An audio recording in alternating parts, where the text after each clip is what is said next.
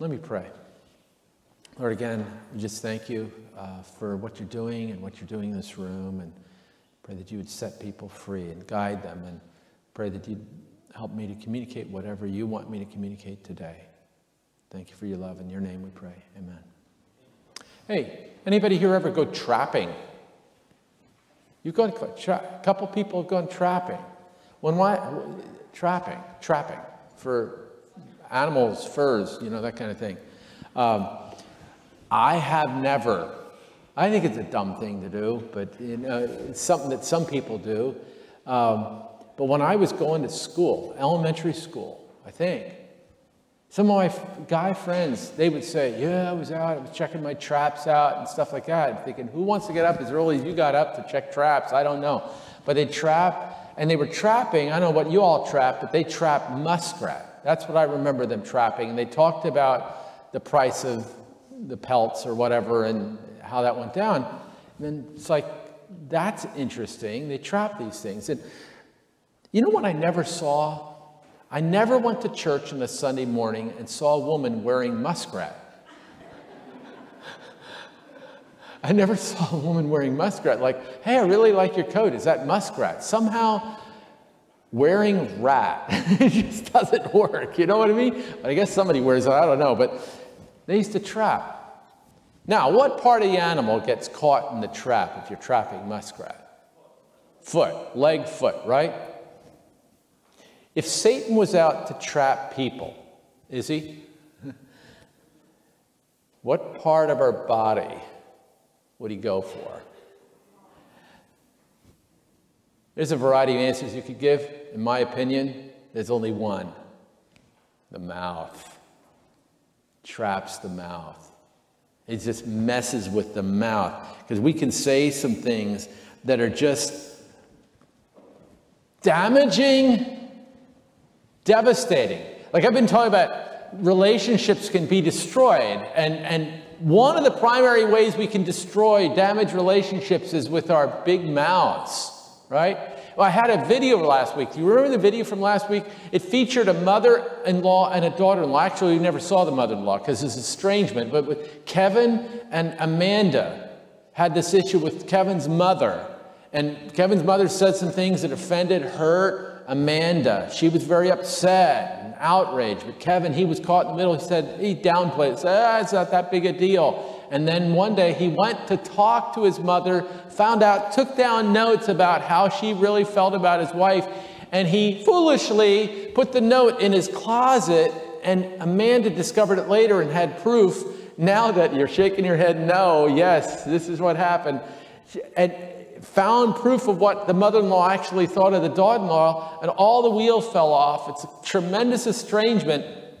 And you know, damage was done by the things that the two people said. We can do serious damage with our mouths. And Satan wants to trap us often with our mouths. And I want to talk about a story in the scripture where Jesus, an attempt was made to trap Jesus' mouth. One of the things that makes it so difficult is that when I say something to you that's hurtful or offensive, I can't pull it back in. Have you ever noticed that? Have you ever wanted to take back the words that you expressed? Anybody here ever say anything you wish you could take back the words, right? I wish I could take back the words. Have you ever succeeded in taking back the words? You can't take back the words. Sometimes you say things and it's like it's done and you can't undo it. And those words have unintended consequences. And often I say something and you say something and I twist it my way and you twist it your way and I'm offended, you're offended, and I'm sorry, I just can't forgive you for that. And you can't forgive me for that. And sure enough, 15 years later, we're still not talking to each other, right? I want to talk about the traps that we can fall into with our mouths. An attempt that was made on Jesus' life in the scripture to trap his mouth. Here we go.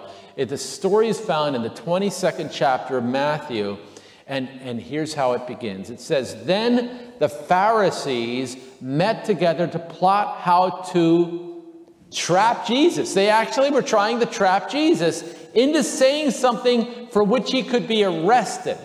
The plan was, we're going to trap Jesus. Now, they were actually planning this. I think Satan plans to trap me. Do you think that's true? I just paused on that one. Do you think Satan would like to trap me? I'm a pastor. Could I do serious damage to my ministry, to the ministry that God has given me with my mouth? For sure. Do you think Satan would like to trap me? Do you think he'd like to trap you? Yeah. Okay. So here we go. It says the Pharisees met together to plan to trap Jesus into saying something for which he would be arrested, could be arrested. And then they come. I hate these next words. Just the way they are. Has anybody ever kissed up to you and they were phony as a $3 bill? How do you feel about that phoniness? Oh, you're so wonderful. You know what I mean? This is what's going on in this story. Oh, Jesus, you're wonderful. Can I polish your halo for you, Jesus? It's just ridiculous. This is just ridiculous. Teacher, they said. They don't respect him as a teacher. Don't even go there. Yo, they should have started the script. Yo, Jesus. But instead they say, Jesus, oh, Holy One. Jesus, they said, we know how honest you are. We know how honest you are. You teach the way of God truthfully. Oh, you're so truthful, Jesus. We respect you. You're impartial and don't play favorites. Oh, man. You're just insincere. Now tell us what you think about this. They're setting him up. Here's the trap.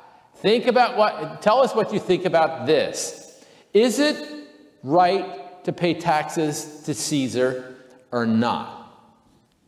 Is it right to pay taxes or not to Caesar? Now, just out of curiosity, does anybody have any opinions about taxes? What are you laughing about? I guess that's a yes. Is that a yes? Yes, that's a yes. You have an opinion about it. Anybody here have an opinion about Pennsylvania property taxes? Because the politicians have been, I don't know how many years they've been saying, we're going to fix property taxes, right? And what I think about them fixing, now I'm going to say a little opinion, shouldn't, but I will. I think they're never going to change. Or if they do, this is what I think. If they change property taxes, reduce property taxes, what are they going to do then? They raise other taxes. What's the difference? Don't even bother. You know, who cares? Whatever you do, it doesn't matter. But we all have opinions about taxes. Anybody here have opinions about the IRS? Anybody have an opinion about the IRS?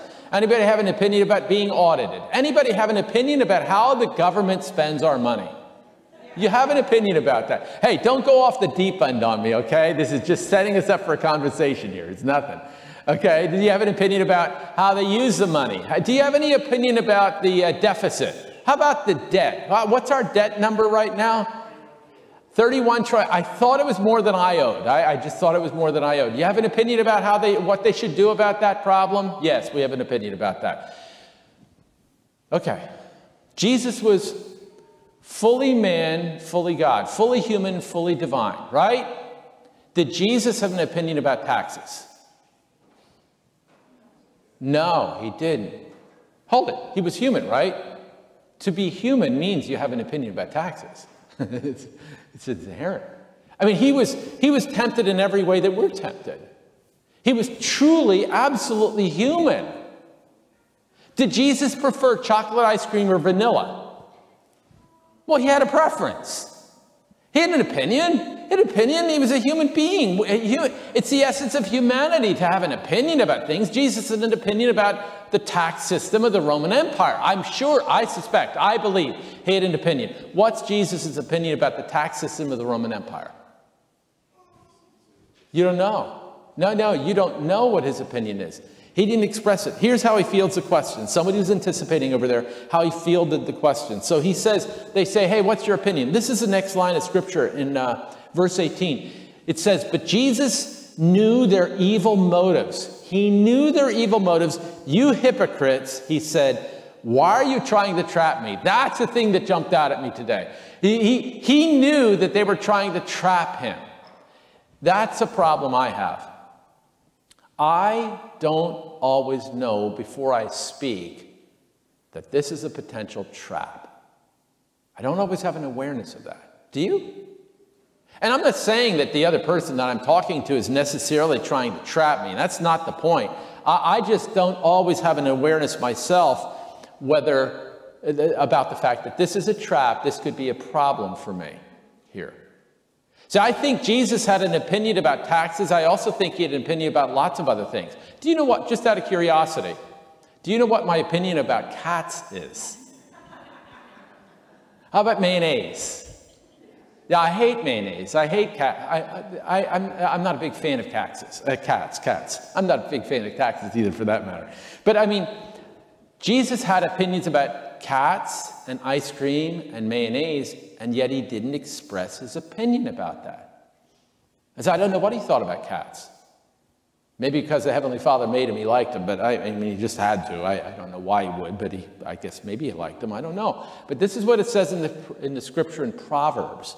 It says, a truly wise person. That's good. Anybody want to be a truly wise person in the room? 6 people have the wisdom to want to be a wise person. That makes sense. A truly wise person uses few words.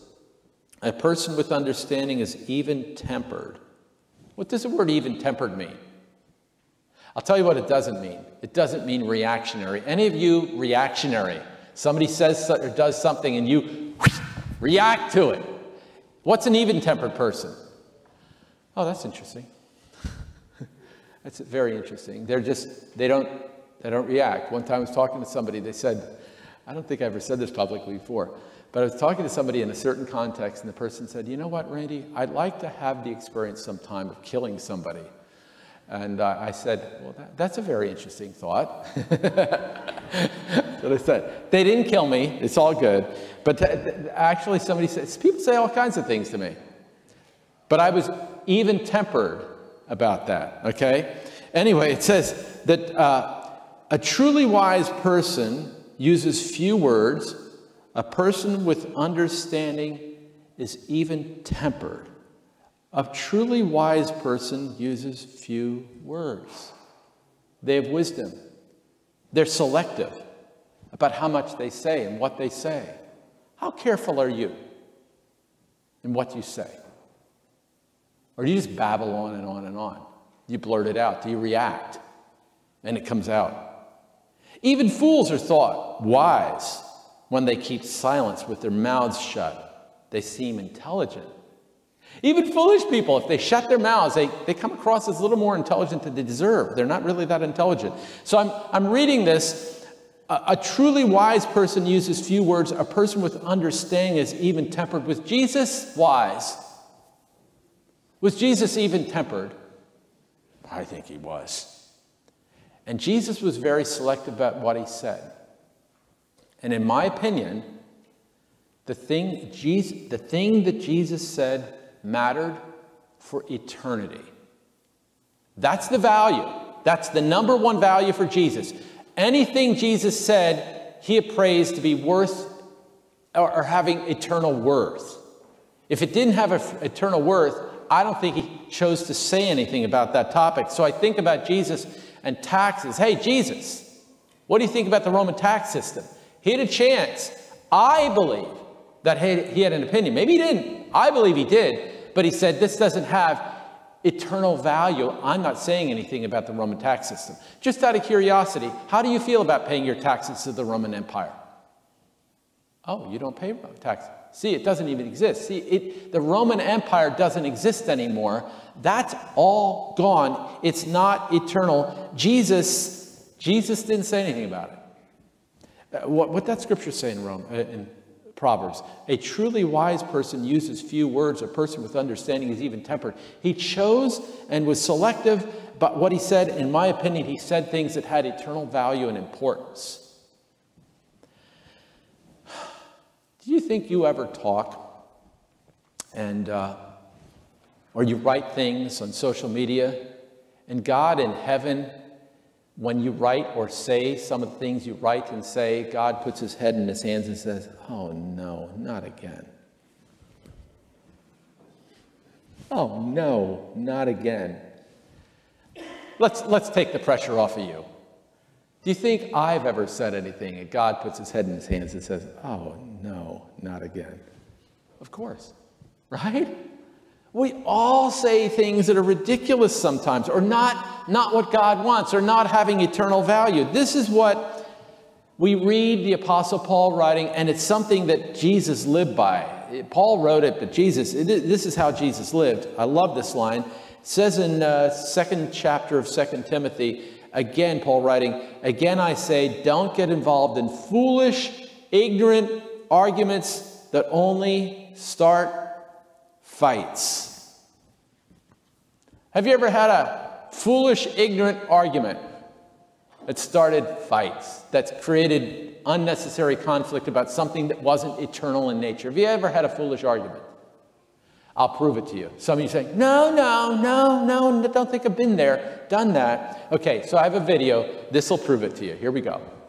Do anybody else's kids fight over literally everything? My kids can spend 20 minutes arguing till their heads are about to explode over who's gonna sleep at the top bunk bed, and they don't even have a bunk bed. For real. I mean, they would fight over a piece of garbage like it is the most important thing in the world. Honestly, the person who invented packs of bowls in different colors is evil. And definitely does not have kids, because guess what? They all want the yellow one. And of course, there's only one yellow bowl in the whole pack. But honey, what is so wrong with the green bowl? It's just a bowl. I want the yellow one. But I want the yellow one. No, but I want the yellow one. Seriously? And the thing that gets me the most is when they try to involve me in their stupid arguments. Mommy, I wanted the yellow bowl and she took it. I don't care. Can anybody relate to that? Anybody here who's a parent, have you ever observed your children having ridiculous arguments? Anybody? Now, here's the point. Has anybody here in the room ever been a child? We've all been that way.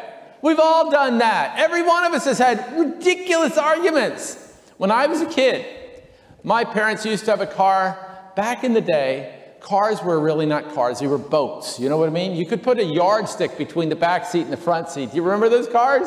I mean, they were monstrous. Now, people aren't as old as me, so you don't remember them, but they were, and the fabric of the car, the whatever it was in the car seat, there was always lines. Do you remember the lines? I don't sit in the back seat of a car. I don't know what they look like. I guess there's lines back there. But I have one brother, his name's Steve, nicknamed Bean. I gave him the name Bean for some reasons. But anyway, Bean and I sit in the back seat, and here's the line. Guess how it goes down?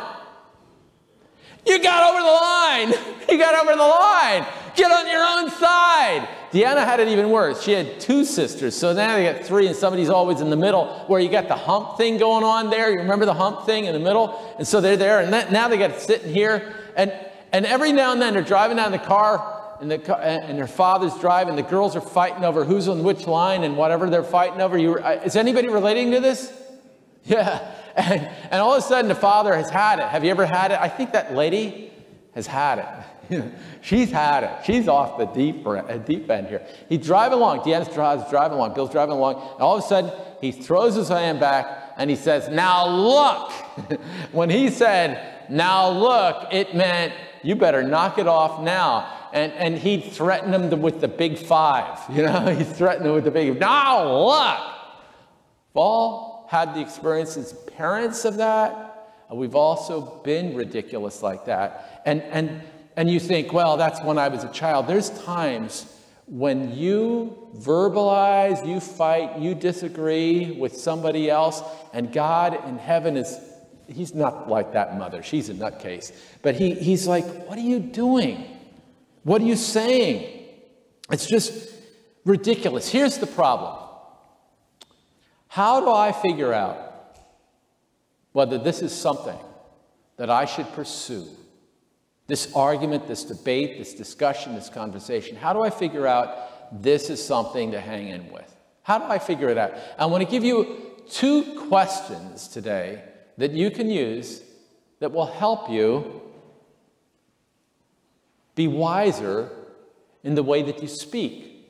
Because if you're not careful, you can damage important relationships, and sure enough, 15 years go by and you're still not talking to each other. You can damage relationships. So I'm going to give you two questions. Some of the relationships happen, I've been talking about damaged relationships in the past, but now I'm trying to be a little preventative. These two questions will help you. These two questions will save you. Here's the first question. Is this argument truly important? Is this argument really important? That's what I think Jesus could have asked in this scripture in Matthew 22. Jesus is hearing them come and they're saying, hey, what do you think about the Roman tax system? Should we pay taxes or not? And he evaluated, is this really an important question for me to answer here? Is this important to answer? Because if I answer it, what's the possible consequence of this question? I could be arrested. That's going to derail my greater purposes here. It's not about this. What's important is not being arrested right now. What's important is speaking into the lives of people. He evaluated. When we communicate with other people, we should ask, is this really important? And if it's important, how important is it? How much of a price are you willing to pay to continue to pursue this line of conversation with somebody else? How important is it? Because depending on what I say, what I say could result in the permanent damage to our relationship so that we never speak again. Has that ever happened where somebody says something and it damages the relationship forever? Somebody went out of church first service. The guy said to me, that was a great sermon today. He said, I have a son, and we're clashing over some things. I think political things. Son has a completely different point of view. And he said to me, I'm losing my son. I'm not going to win the argument. I'm losing my son. You got to examine. Is this really important? And it may be. I will tell you an example in a bit of an argument or a conflict I had with someone, and it destroyed the relationship, but I think it was worth it. You just have to answer the question. Is it important enough to damage this relationship? That's the first question. Is it worth damaging a relationship? Because the price could be we're never again going to have a communication.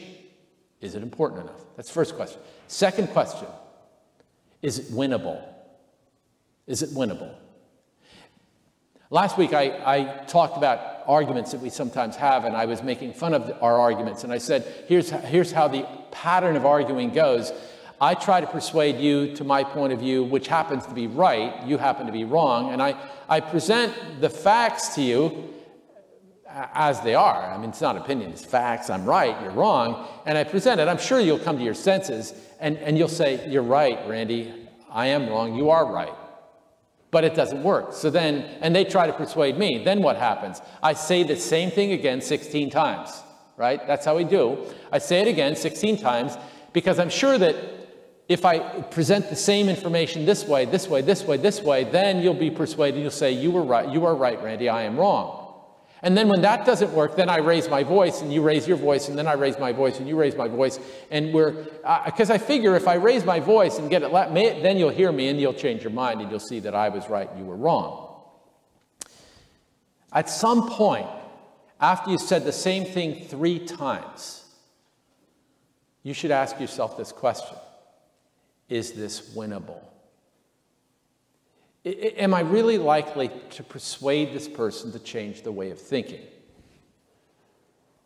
If you think probably not, then you ought to stop. Because if you don't stop, you could drive the person away forever. And if that's okay, that's fine. But if it's not winnable, it's not winnable. Let me tell you something that I would go to the wall for and arguing for. One of the things I would fight to the death for. That's Jesus. Of all the debates I could have with anybody, I'm going to die for Jesus. Of all the things, that's what I'm going to die for. I'm going to die trying to persuade somebody to follow Jesus. However, that's how important it is to me, because I think Jesus matters for all eternity. It's really, really, really, really, really very important, okay? But sometimes, even with Jesus, you have to ask the question. So it's very important, but you have to ask the question, Is it winnable? Is it winnable? And I'll show you in the scripture where sometime it's evaluated, no, it's not winnable, therefore back off the issue. Here's what's happening. Jesus is telling his disciples, hey, go out and tell everybody about me. And he's telling them, here, go to this town, this town, this town, this town. They go out. But as he tells them they're in marching orders, he says this at the very end. He says, and if a town refuses to welcome you, shake its dust off your feet as you leave to show that you have abandoned those people to their fate. So these guys are going out, the disciples are going out to spread the gospel to these different towns. But if they're not receptive at this particular time, let it go. Because here's what happens. If I persist in telling somebody about Jesus, and I pound them about Jesus persistently, even though very, very, very, very, very important, but if I pound them again and again and again and attempt to shove the faith down the throat, do people ever try to shove the faith down somebody else's throat? Guess what happens? They got so sick of me shoving it down their throat over the prolonged period of time that I'm shoving it down their throat, that when you take a different approach to the same person to share Jesus' love, they put you in the box of Randy. And they say, yeah, I know who you are before you even get a word out of your mouth. You're just like that jerk. I'm not listening to you. And suddenly, not only have I not won the argument, the Jesus argument with this individual, but nobody else can win the argument with Jesus, about Jesus. And it's very, very important. So the question we need to ask, which was the question Jesus was telling the disciples to ask, is this a winnable discussion? You're going into a town and they're not receptive to you. They don't want to hear anything. You got to ask after you've said the same thing like 2 or 3 times, I don't think this is very winnable. I suggest you move away from the issue. Now 2 examples. And I've used the one before and the other I've used in a way, but I'm going to tweak it. This is the question, is it important? One time, a bunch of years ago, a wife called me up. Now, a little background to the story. The guy that I'm describing is a guy who had been in the hospital. I forget what he had. He had one of those stomach surgeries years ago. And I was visiting. This was a recovery period. And I come, and he was an alcoholic. I was visiting him in his home. And I come and I play a game of cards and I pray with him. I did this periodically. And sometimes I'd drop my card, my business card in the door. And, yeah, I was here. Sorry, I missed you. That kind of thing. And so that was the nature of my relationship. Didn't often come to church, maybe communion, maybe Easter, not often. But his wife called me one day, and she said of her husband that he was suicidal. He said he's going to kill himself. What should she do? I'll tell you what you can do, what you should do. If a person is genuinely suicidal, they're actually a threat to themselves or to someone else, you should call service, probably 911, but service access management. And they can involuntarily commit the person to the psychiatric unit. And I've done that already. I make an appraisal how serious it is, and I won't always do that. And if you want to talk to me about suicide, I'd love to talk to you about suicide. You're having suicidal thoughts, and I won't immediately do this. But if I have to, if I determine this is necessary to save your life, I absolutely will.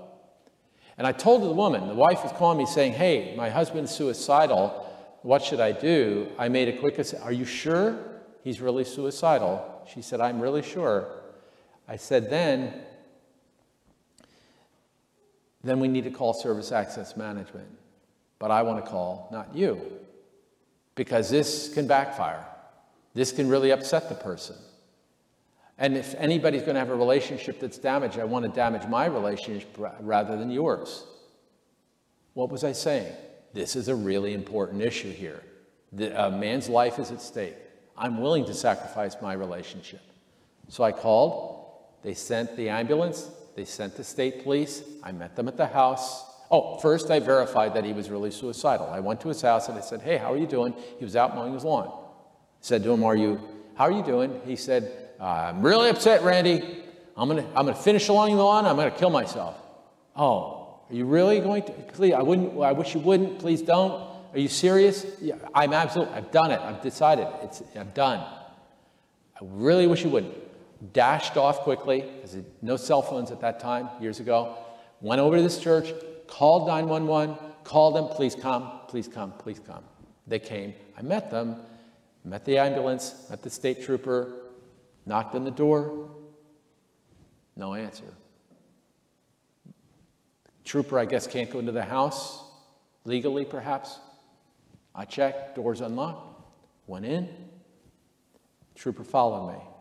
Looked around the downstairs, not there. Went upstairs, started to look around the rooms of the house, and he was laying in his bed, asleep. When I came to the door, he woke up, and he said, what are you doing here, Randy? And then he looked over and saw the officer over my left shoulder, and he said, and what's he doing here? And I told him. And he was escorted out of the house.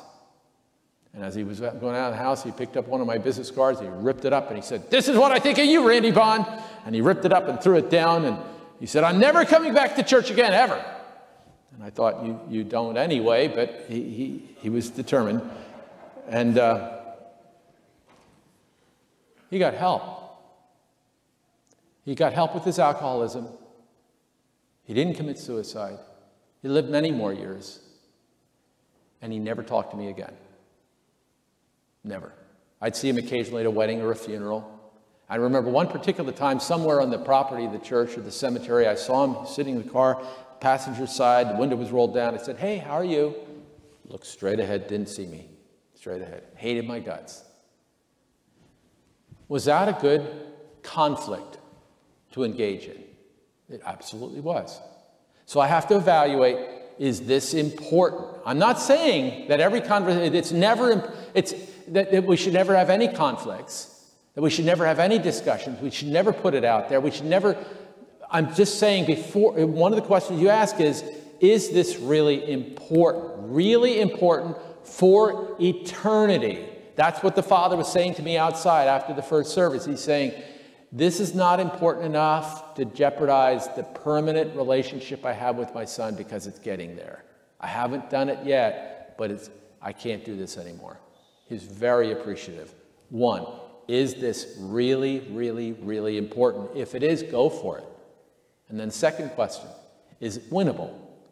Last year I told a story about a guy named Bill Tate who had was head of a mission organization or involved in a mission organization, and then the organization was going to split, and the two individuals, Bill and this other guy, they wrote me a letter and they said, hey, both of the individual wrote a letter and said, we're breaking away because this guy's bad, and I hope your church still gives us money. And I wrote a 3-page letter back, felt really good about it. I really put it in their place. I said, you got to work it out before we give you one more thin dime. And I attached the thin dime to the end of it. Stupid, stupid, stupid on my part, because it wasn't winnable. I had good intentions. I might have even been right. We should reconcile. Yes, but it wasn't winnable. It wasn't winnable. It harmed Bill, hurt Bill. It wasn't winnable. It didn't achieve my goal. What I'm suggesting is, let me read the scripture. Let's just go back to the scripture in Proverbs. It says this, a truly wise person uses few words. How do they achieve that? How do you achieve using few wise words? How does a wise person achieve using few words? I think in part they could ask these two questions. Is this really important for me to say, and is saying it going to achieve the outcome I'm hoping for? Is this important to say, and is this winnable? Is this discussion winnable? That's what we should ask ourselves. Is it really winnable? And if you do that, it'll keep you from destroying some of the relationships that we could easily destroy. Listen again to what Jesus says in 2 Timothy chapter 2:23. Listen to it. He says, or rather Paul says, again I say, don't get involved in foolish, ignorant arguments that only start fights. The word that jumps out at me, and I'm wrapping it up now, is the word again. Why did he say, again I say, avoid stupid, foolish, evil argument? Why did he say, again I say? Because it had to be repeated. Because we don't get it. We don't get it. I don't get it, you don't get it. And in the case of that person I talked to earlier today, it was a message for him. And it's a message for you. Maybe you've said something this week, just this week, because Jesus, timeliness, it's just this week. It hasn't been 15 years. Go back to the person and say, I'm sorry. I'm going to change this. I'm not going to speak this way anymore. I'm going to change my tact. Try to clean it up. Try to clean it up. And be proactive this week, this upcoming week. Is it important? Is it winnable? Guide my mouth, Lord. Give me wisdom. Let me pray. Lord, I ask that you would help us to use wisdom in how we communicate. Help us to communicate, especially about things that matter for eternity. We pray for the salvation of people in our lives that we love. Give us wisdom to know, even in that setting, how hard to push it. Guard our lips. Help us to use wisdom. And if there's a relationship that's been damaged, help us to see healing to it. In your name we pray. Amen.